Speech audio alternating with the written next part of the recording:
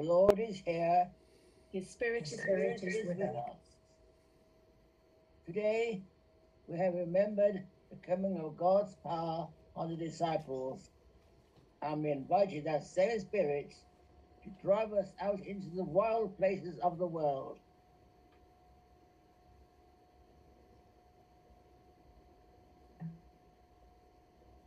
May the Spirit who hovered over the waters when the world was created breathe into you the life he gives. Amen. Amen.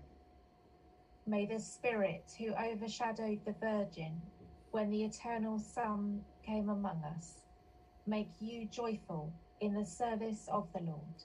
Amen. Amen. May the Spirit who set the Church on fire upon the day of Pentecost bring the world alive with the love of the risen Christ. Amen.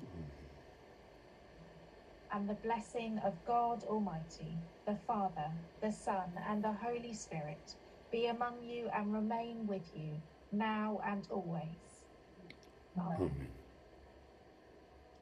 Filled with the Spirit's power, go in the light and peace of Christ.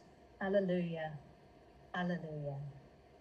Thanks be to God. God. Alleluia. Alleluia. Alleluia. It's truly wonderful to see so many of you gathering together this morning across our worshipping communities here in Hendon.